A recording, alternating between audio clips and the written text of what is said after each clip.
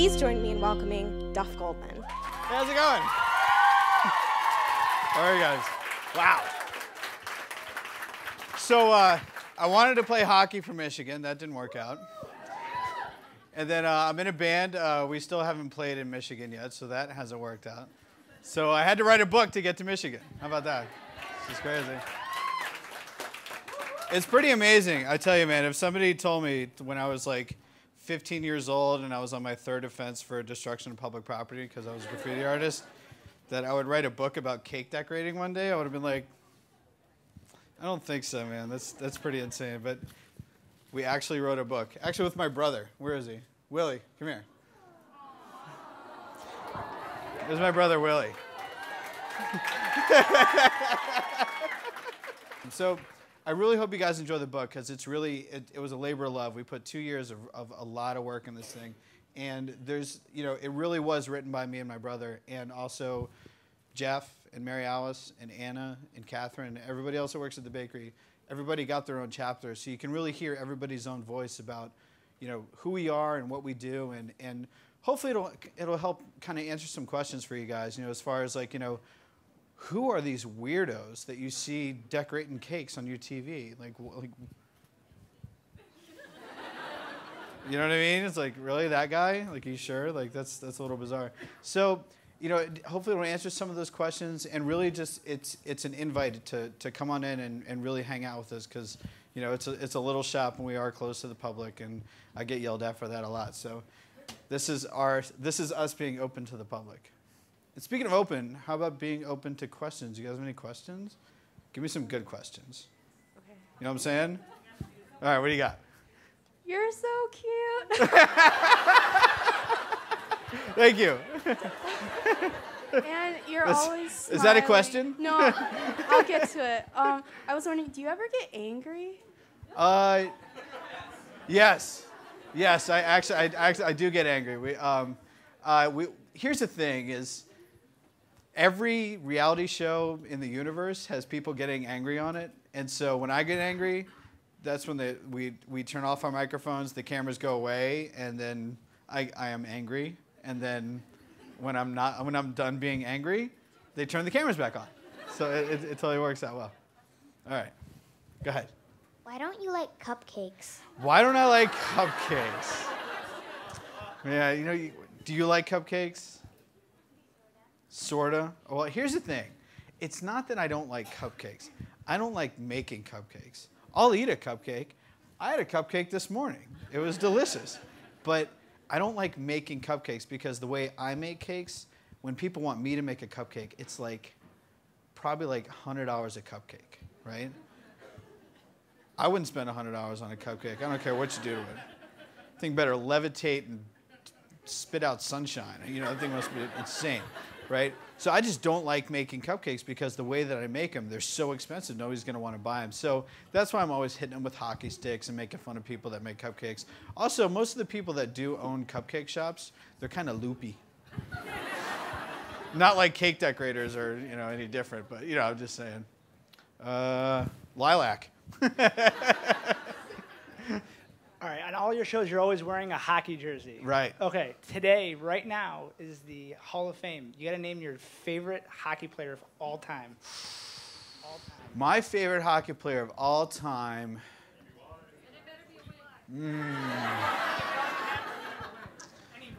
I gotta say it's probably a toss-up between. I gotta say my favorite hockey. Oh man, stump me, man. I honestly, I gotta say Richter. Mike Richter.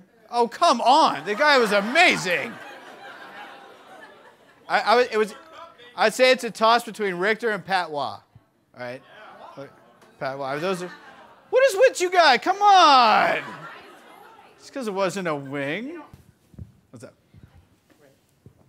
So I know you like hired all your friends, and Yeah. I know that if I did and I was working with them every day, we would get in a bunch of fights. So do you guys like ever get in fights? Not really. We don't get in too many fights. Like we're a very democratic shop. Well, I'd say democratic is right. Where I'm the owner and I am responsible. So if we get sued, it's me getting sued. But it's it's not a democracy. It's more like a co-op beneficent dictatorship. I mean, it's my place, right? So so basically, what I do is I really encourage everyone to think and make their own decisions. And I'm not looking over people's shoulders. I'm not, trying to like tell people how to do their job. I mean, you've seen those guys on the show. I mean, they are incredible. Like, my staff is the best staff, the most amazing artists in the universe. These guys are insane. And I can't tell Katie Rose how to paint a picture. I can't tell Jeff how to make a building. I mean, there's things I can't, like, I'm not going to be telling these guys. I'm going to make sure that whatever they're making is what the customer wants. But basically, I'm just the coach. I'm not the guy throwing the football. I'm the guy just making sure he's throwing it to the right person. That's it. You know what I mean? Does that make sense? Yeah. Okay, cool. Wing's that? The timeline. You said you came out of pastry school. You want to do cakes your way. Did Food Network come to you, or did you kind of go to them? How did that all start? How did the this Ace of Cakes this is a thing funny start? story. You sure you want to hear this? Yes. Yeah. Would I have asked the question? Okay. All right. Well, here's what happened. You guys know who Colette Peters is? She's a cake decorator. She's amazing, right? She's astoundingly incredible. So I stole all these awesome pictures that she had of cakes and put them on my website, right?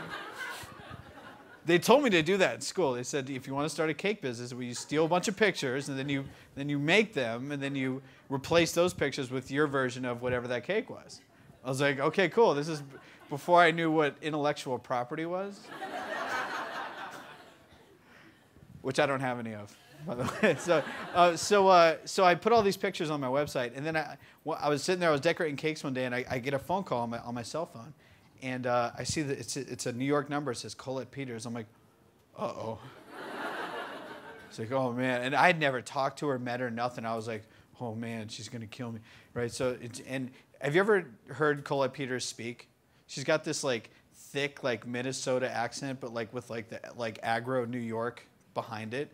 So she's like, is Duff Goldman there, please? I was like, oh, yeah, this is him. And she's like, do you want to do a cake decorating competition in Beaver Creek, Colorado? And I was living in Baltimore at the time. I was like, yeah, totally, because I could go back and hang out with my friends. I was like, yeah, that'd be awesome. And she's like, okay, I'll email you all the details. I was like, wow, this would be great. I was like, listen, just so you know, I'm a really big fan. She's like, yeah, I can tell by your website. Took all those pictures down real fast, man. So anyway, so I go out there and I compete. Now, this wasn't for the Food Network. This is for Bon Appetit. And it wasn't televised. It was in front of a big auditorium. And so I'm sitting there and I'm doing it. And all these like pastry chefs show up. And the theme was nature. Okay. Now, if you're going to make a cake, or if you're going to tell a pastry chef, hey, pastry chef, make me a cake, and the theme is nature, what are you going to get? You're going to get the seasons or flowers, whatever, right? So you're going to get something like that. So I was like, well, I'm going to do something different. So I brought a bunch of rolled steel. It was like a mill finish rolled steel, and I brought an arc welder with me, right?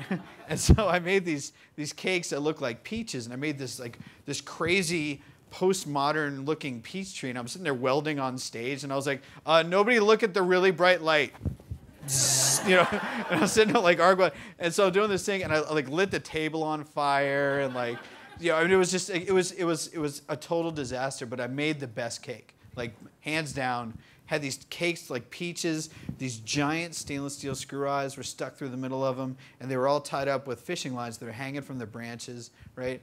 Everybody else, like the guy who came in first, he did these like a pretty traditional cake with some pulled sugar flowers, and like he did a little stencil of powdered sugar on one of the cakes, and I'm like, yeah, 1970 called. They want their cake back.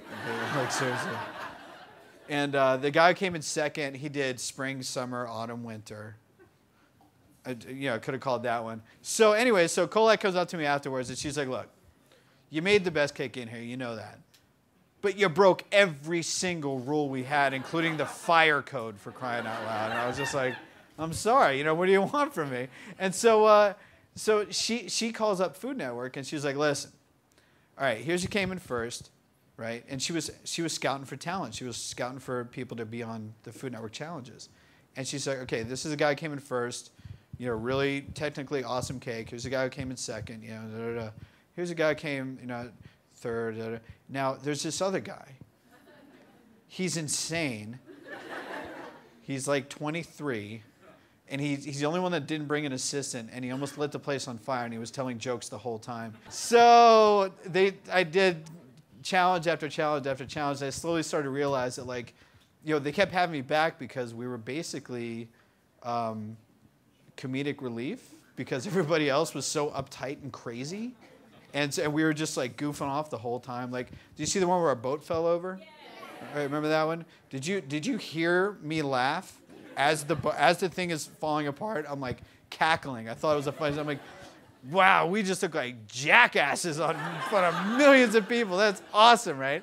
And so I'm sitting there laughing the whole time, and they're just like, Duff is crazy.